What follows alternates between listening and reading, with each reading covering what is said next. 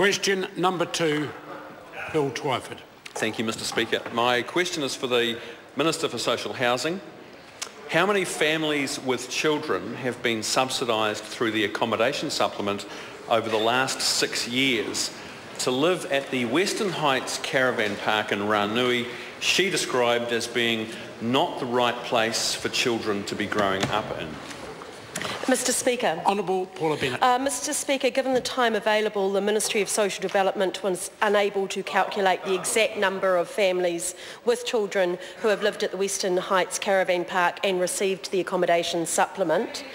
I have long, if it would help the House, and I'm not sure it does, that I give an estimate, I would say well over 1,000, to be fair.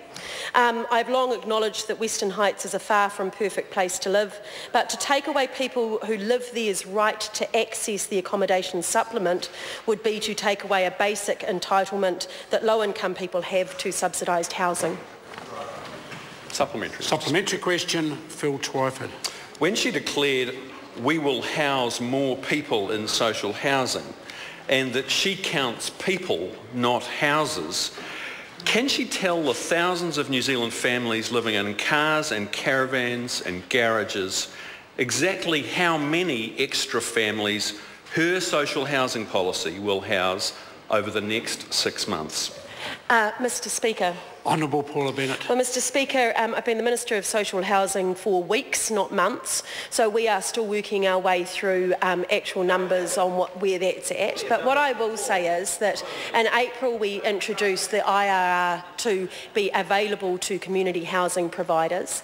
That is so it is not just used in state houses, can be used in other means of housing, and will open up that availability so that people have better options than just a state house that may or may not be available.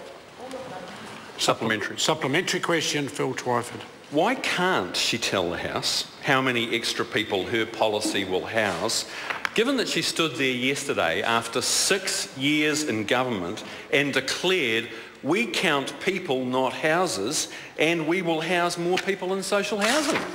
Honourable Paula Bennett. Mr Speaker, what we will be making available is more places through IRR, and I think the member can look forward to announcements around that in the near future, and that will give some indication on what will be happening with the social housing market and how many people will be advantaged by that. Supplementary question, Phil Twyford. How does she expect to house even the 5,500 people on the waiting list when, as the Minister of Finance said very recently, they only put enough additional income-related rent subsidy in the budget to house 500, a tenth of the waiting list? Well, Mr Speaker, Paula Bennett. As I just indicated, the member can look forward to announcements in the near future on the number of IRR that will be available.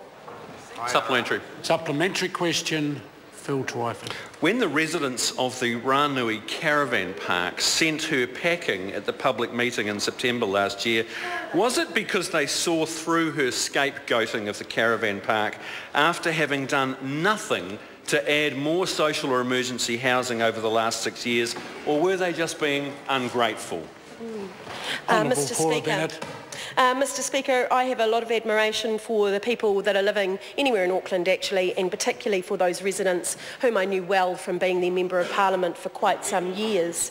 What I will say though, that in the last figures I could find in the short period of time I've had since this question was put there, is that in August 2013 there were 28 people who lived at the park who were on the housing register.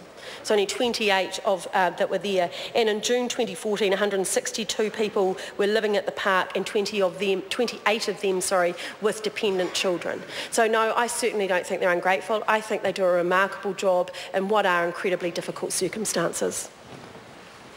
Question number 3, Mark Mitchell. Thank you, Mr Speaker. My question is to the